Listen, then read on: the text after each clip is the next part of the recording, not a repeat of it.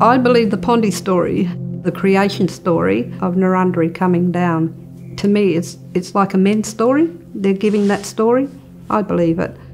The creation of the Pondi, creating that river stream. It was only a stream and he opened it all up. Down the river, came right through. You know, you look at it. You know, they don't swim straight, do they? But when they come down, well, I lived up until the age of 11 where the river comes to an end and it joins onto Lake Alexandrina. And a lot happened in the storyline.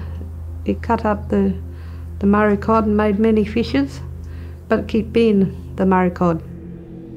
So that's our creation story, and it's important for us. The Ngarrindjeri is our totem, a very important part of our life, and we've got to look after it. It's identifying the group you're with. My husband is the Nori, the pelican, and he's taken that totem of his family. He's also got the Crowley, that's the other bird, but that's his mum's Ngarrindjeri. So there's those two, and mine is the Murray cod. I'm from where the river and the lake meets.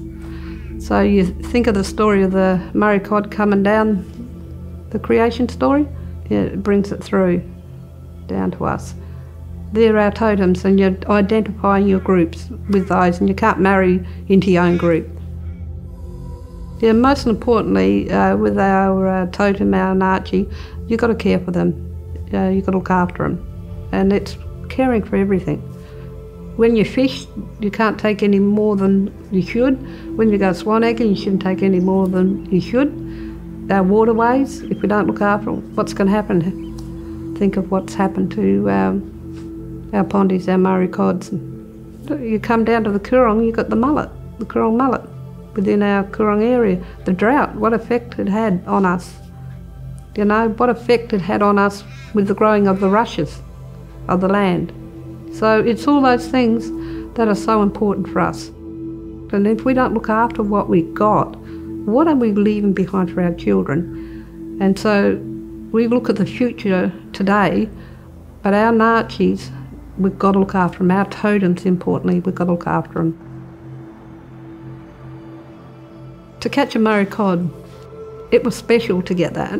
It was a fish you never caught. And they're heavy. I've been on the end of that line pulling. Hang on, I've got one, Nana. They're an ugly big fish, you know, they're scary. But with my grandmother, we used to pull it into the shore and we were able to get food, money. Yeah, so it's virtually on our survival list. But it was very rarely.